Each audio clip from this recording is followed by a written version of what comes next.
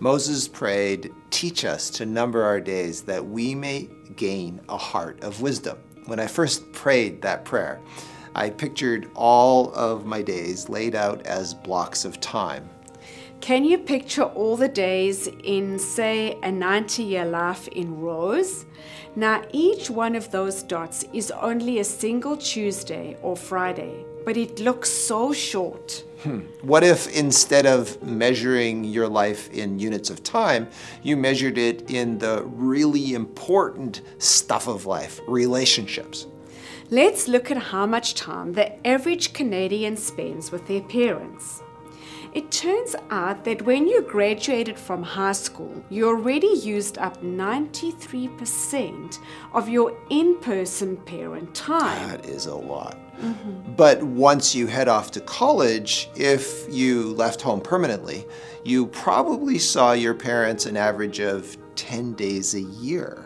So let's say you have both parents alive into your 60s. That would give you about 300 days left to hang out with mom and dad.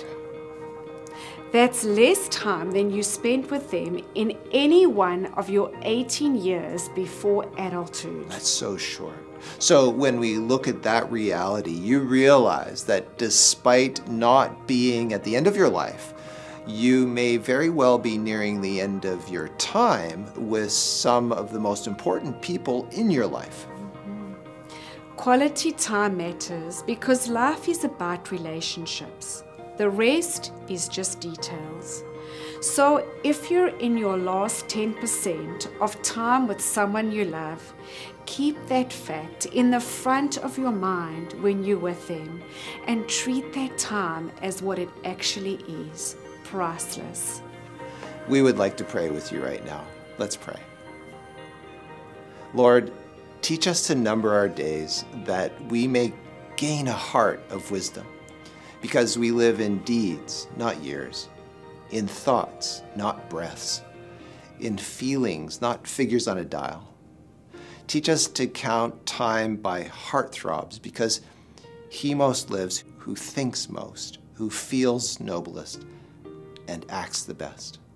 Lord, we thank you for Jesus, the source of life, and for giving us a heart of wisdom. We pray in Jesus' name, amen.